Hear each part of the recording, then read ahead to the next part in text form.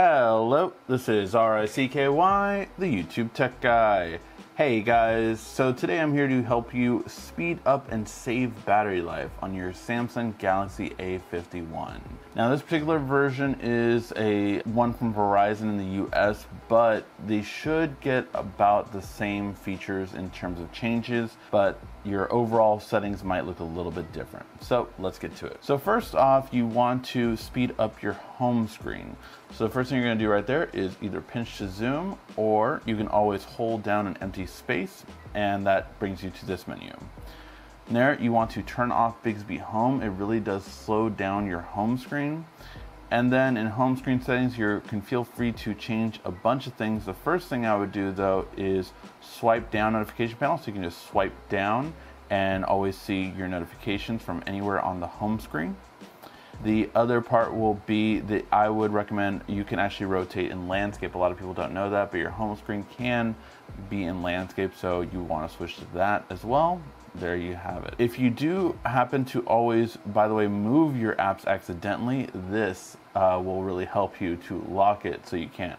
I do this for my mom and my brother because they tend to move their apps accidentally a lot, so that is really good for that purpose. Now another thing you're going to want to do is actually change the power button. So at the top over here, you're going to hit this little power button icon and go to side key settings.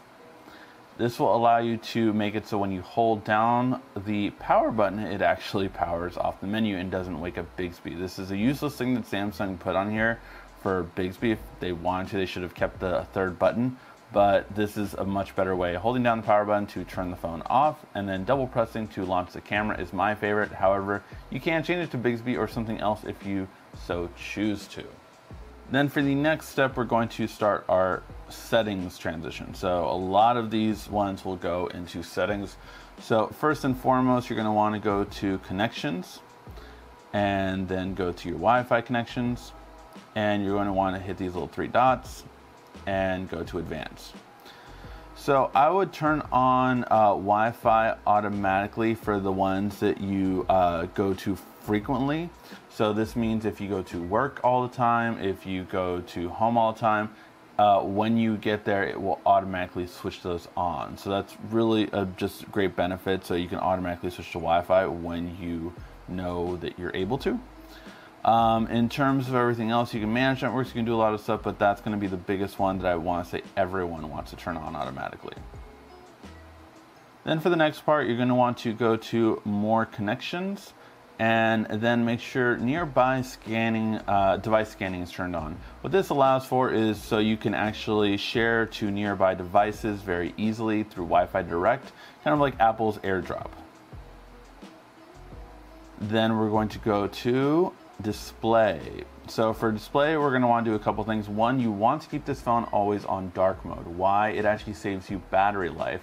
An AMOLED display, basically when it's completely black, it actually has the screen off in that area. So it means the darker your screen, the more battery you're saving. You also want to look into dark wallpapers because of that too, because if you're on your home screen a lot, again, a black wallpaper will actually help your battery life. I always turn off adaptive display brightness just because that is constantly using a sensor in order to change your brightness.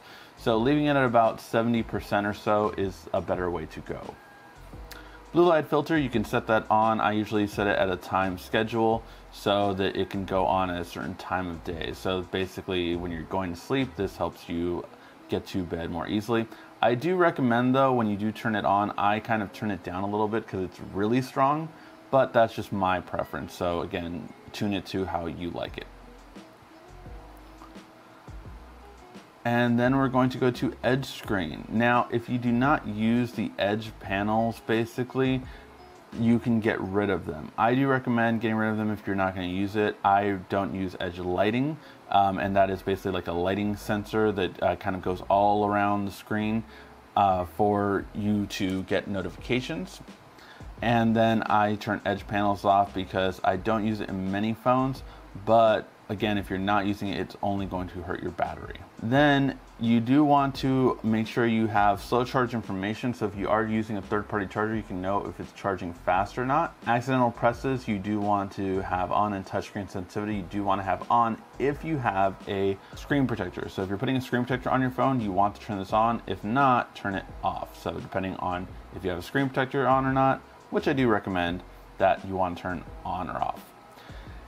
Navigation bar, you can kind of go through different gestures, how you see fit. You can also change it, the back and recent button right here. I like it this setup, but if you do go full screen, I do recommend you go to the more options and go from this area. This is probably the best of both worlds because it's back, home, and recent, but just swipe up gestures instead, so you get more screen real estate.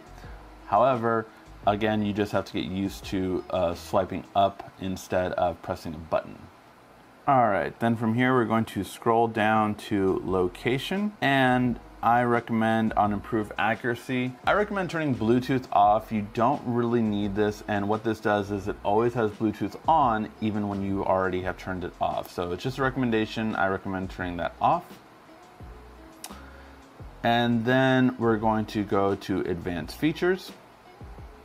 And a couple of things here. So first off, I do recommend turning on Bixby routines. These are some that I have set up, and basically when you sign into your Samsung account, they always sync up.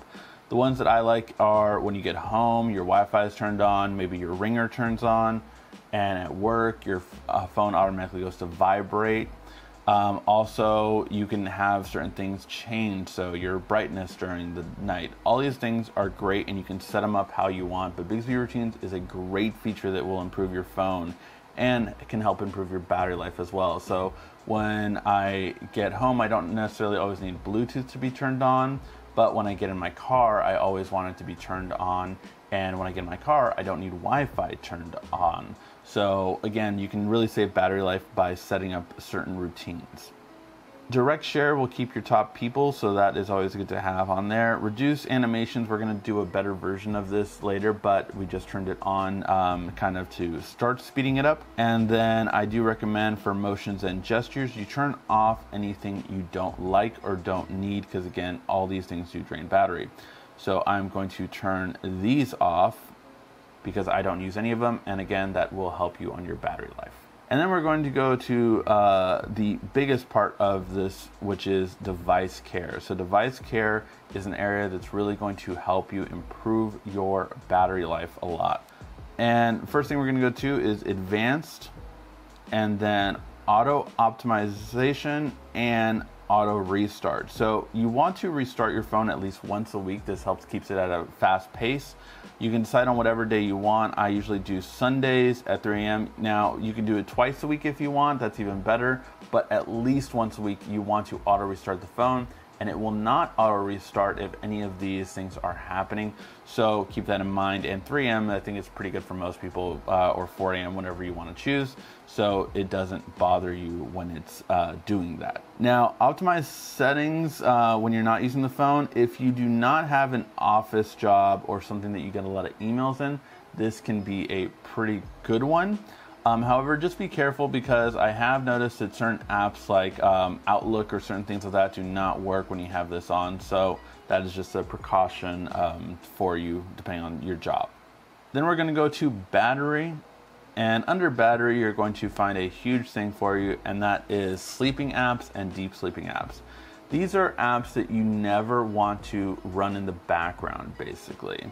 So you can add them to whatever you want. A lot of the Verizon apps, for instance, that come here. Basically, what these are going to do is if you don't want the app to run in the background, this will stop it, pure and simple. So if you're not on the app, it will then not run. Like, this is a Verizon thing that comes with it. Briefing, I don't need unless I'm on it. So again, you can even do this with games, you can do this with all this kind of stuff, but basically if you're not using it, it will not run in the background. So I would definitely do this with games. Anything that you don't need to run in the background, this is important. However, if something stops working or syncing properly, then you might want to go back here because you might have put something that's not on there.